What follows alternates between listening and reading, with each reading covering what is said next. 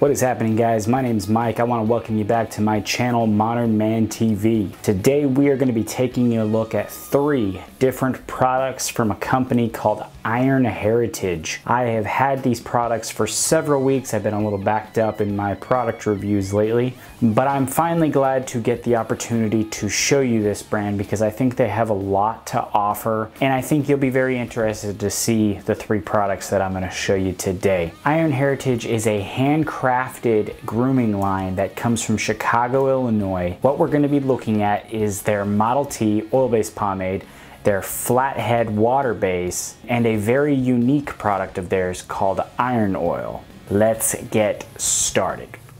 We're going to start today with the Model T hairdressing pomade. On the front we have the Iron Heritage logo and the name Model T. On the back we have the ingredients list and some recommended use instructions. Taking a look inside the jar, the first thing we notice is this glitter that's on the top layer. And scooping it out is actually relatively easy. It doesn't provide a lot of resistance and it breaks down really well in your hand. Now, Model T was described to me as a smooth hairdressing with a bold cigar tobacco scent and a slight hint of vanilla that was designed to be a medium hold and I believe a natural shine. This footage was actually shot with build-up or second day hair with this pomade. Now, some things I really liked about this pomade was the fact that it's made with vitamin E and avocado oil, which is really good for the scalp and the hair. Now, about this glitter. I'm sure all of you are wondering about the glitter. And of course, when I first saw it, I, of course, was like, okay, I'm about to step outside looking like... But it's actually on the top layer. It does not really show up in your hair, and styling with the Model T was actually really pleasant. Moving on to the water base, this is the Flathead water soluble pomade. This one actually features a totally different jar than the oil base, but it's also 4 ounces. I think they did a great job designing this label and really making it clear that it is a totally different product than anything else on their line. It's got the ingredients and of course the recommended usage. Looking inside the jar, we can see it's got that typical gel type water-based look. It looks black, but it's actually clear and it comes out really wet, which is something that I like. This water base was described to me as an all-day hold and a natural finish, so I of course had to put it to the test. What I decided to do for this demonstration was start with damp to dry hair, and then I added about 2 or 3 scoops of the pomade in there, and I noticed it went in super easy, no tug and pull, really great application. And what I'm going to do is I'm going to start by combing my hair, and then I'm going to leave it, and then we're going to come back to it later in the video to see how much it hardened up and how much we're able to recomb, if at all. In the meantime, let's talk about the Iron Oil, which, to be honest, is the product from this line that I have been using the most since I got it. This is a multi-purpose hair, skin, and beard product that again comes in its own unique packaging, and because it's geared towards nourishment, it scoops out and applies more like a balm. This product pretty much is what I consider to be like a Swiss Army knife. It's got so many uses, but what I've been using it for mostly is to smooth out my skin and my beard, which it does an excellent job of doing.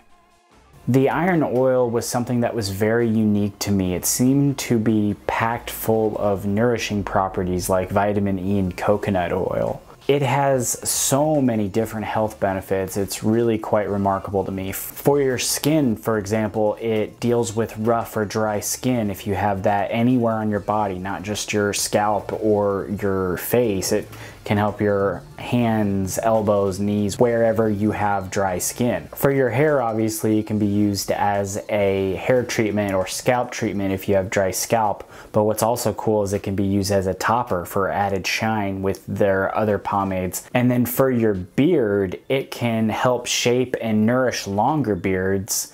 It can help soften shorter beards like mine. And then for people that like to shave, this is an excellent pre-shave. And of course, on top of that, it's moisturizing your skin. Now let's check back in with how my hair is doing with the Waterbased. As you can see here, it's hardened up completely, which is both a good and bad thing. The good thing is my hair is not going anywhere. But the bad thing is I'm not restyling at all without any water. Overall, I really enjoyed using this line and the products from this line, and I was really glad to get the chance to do it. The only negatives that I found with this line and the products that I tested had to do with little things like hold and fragrances. The oil-based fragrance, for example, wasn't necessarily my favorite. I'm not going to say I hated it, but it just wasn't my cup of tea. But I do know a lot of people that do really like that type of scent, so I'm not going to say it's a bad scent. It just wasn't particularly for me. The product itself held up pretty well. I did notice that it tended to soften up a little bit throughout the day, but as you could see, the buildup was solid. The Flathead Waterbased definitely has its ups and downs as well. The ups are definitely the scent. I love the scent. It's like this cologne orange zest, spicy aroma. The only issue that I had is after it's locked in place, the only way to restyle that I could find really was to add water, and if you didn't do it very carefully, you actually washed some of the product out of your hair, therefore it kind of became useless.